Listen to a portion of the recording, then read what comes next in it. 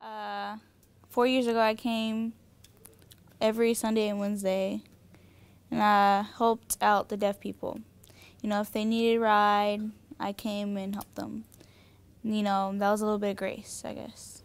And then over the years, I got a little bit more excited because God's grace has touched his heart and has wanted him to become more of a preacher for the deaf.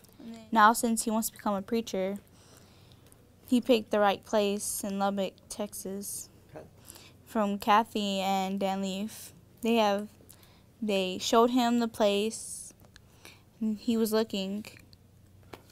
It was really nice and beautiful church. And whenever he left, that's when he really, God's grace touched him. So he decided to become a preacher and go to the school in Lubbock, Texas, and practice to learn his word, and then become a preacher in the future. Whenever he was reading the Bible,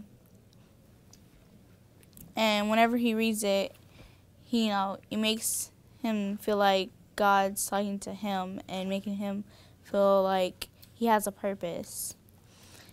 And so every time he reads it, he feels God is near him, and he feels that God's wonderful, and he's putting a lot of emotion into his heart.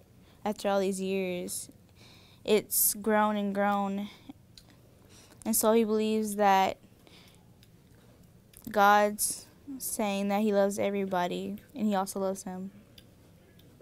So he wants to become a preacher in his words and teach it.